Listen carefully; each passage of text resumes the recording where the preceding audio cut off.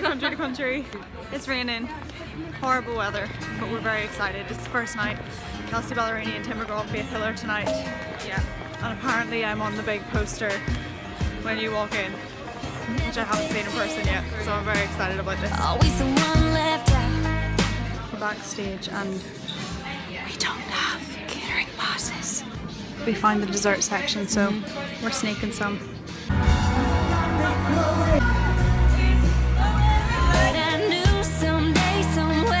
First night of Country to Country is over, except for the after party, and it was amazing.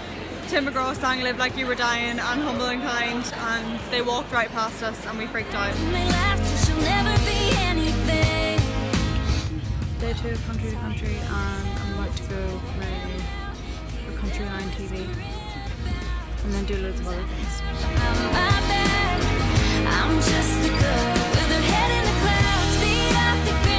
We just played for Country TV, and under the apple tree I did a little interview and played a song for us.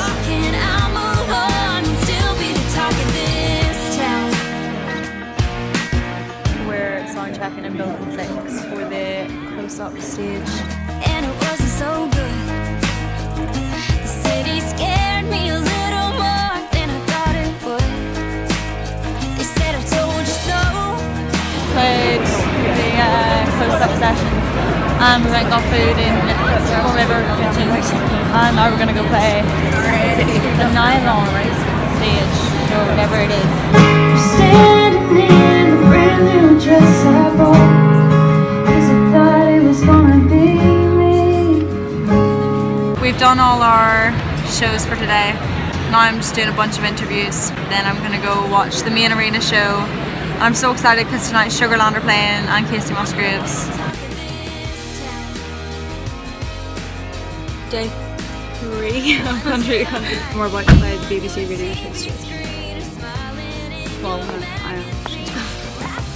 It's the last day of Country to Country, and I still can't believe that I'm on this sign in the entrance to the O2.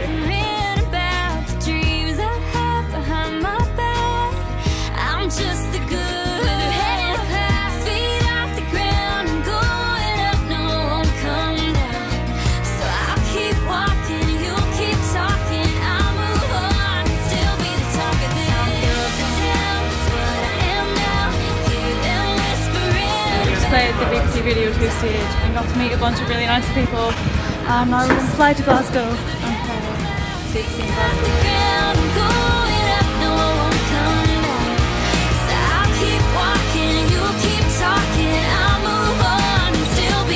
Finished the spotlight stage in Glasgow.